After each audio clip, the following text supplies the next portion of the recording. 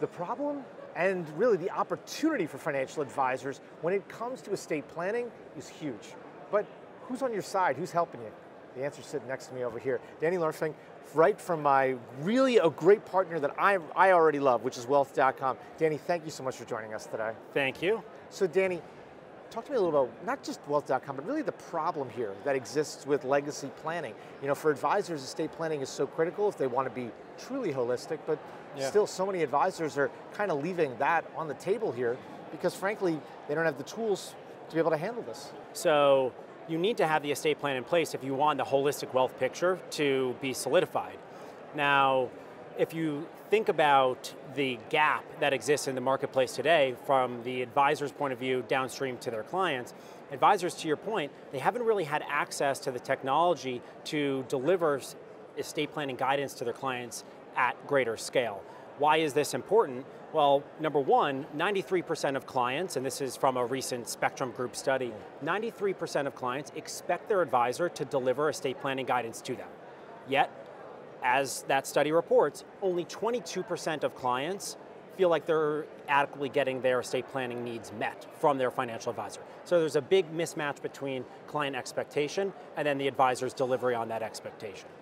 Then if you look at another study that was actually from January of this past year, it was a McKinsey study, so you know it's reputable, right?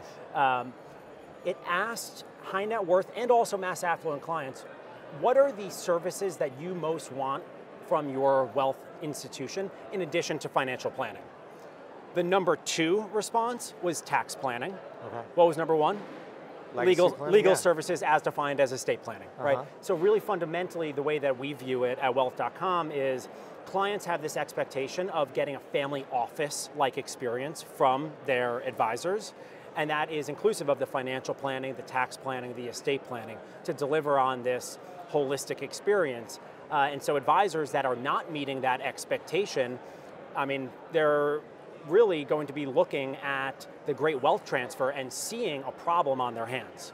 And we can talk a little bit about the great wealth transfer. I mean, I'm fascinated by it because I think this great wealth transfer is a huge opportunity, but frankly, let's stop for 1 second and just talk to me a little bit about what Wealth.com is doing, ultimately to help fill this gap for financial advisors. Yeah, I mean, look, the way that Wealth.com views an advisor's book of business is that it's not homogenous. You have clients that are at different stages along their estate planning journey. Some clients, they don't have anything in place. They have no will, they have no trust. I mean, the stats that are out there are frightening. 66% of Americans literally don't even have a will in place, okay? So you have that segment of your client base that they just need to get their documents in order. Healthcare directives, financial powers of attorney, these are all really important things that are looped into estate planning as a whole. Then you have clients that have existing estate plans, but that are 10 years old and they haven't been reviewed and the client has no idea if what's in them is accurate and up to date.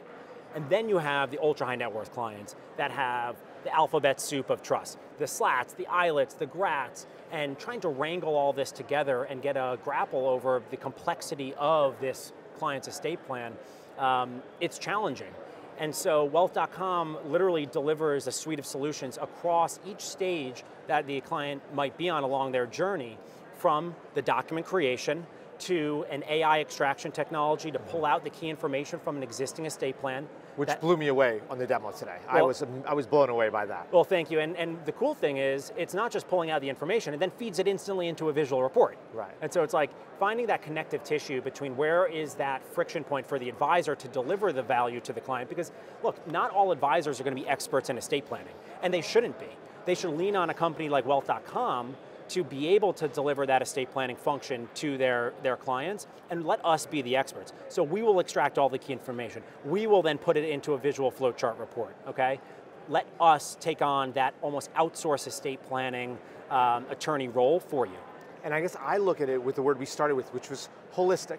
If advisors really want to be holistic for their clients, the data that you have in those tools, inside those reports, allows you to really look at their entire life and also look at ways to not just serve them, but the rest of their families as well. Oh, absolutely. I mean, you think about, again, not to go back to the Great Wealth Transfer, but I am going to go back to the Great Wealth Transfer. We think too often in terms of like these big numbers. $84 trillion going, changing hands over the next 20 years. When you break it down, it's like 85% is going to go to beneficiaries and heirs, 15% to charities. Then from the beneficiaries and heirs, it's 44% will go to Gen X, 40% to millennials, and then 16% will go down to Gen Z.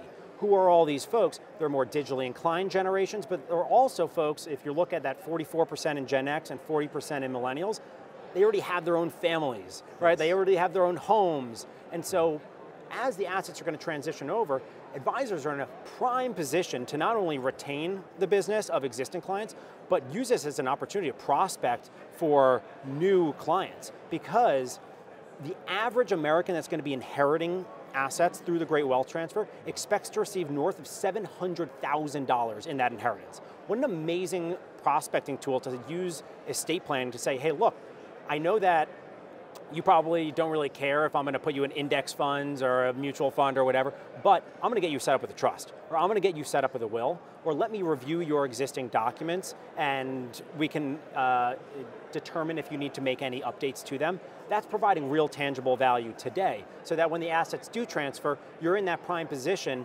to ultimately capitalize. Amazing stuff. Wealth.com providing real tangible evidence and real tangible solutions for advisors already. Danny, thank you so much, man. Thanks, Matt. Appreciate it. For Edge TV, I'm Matt Ackerman.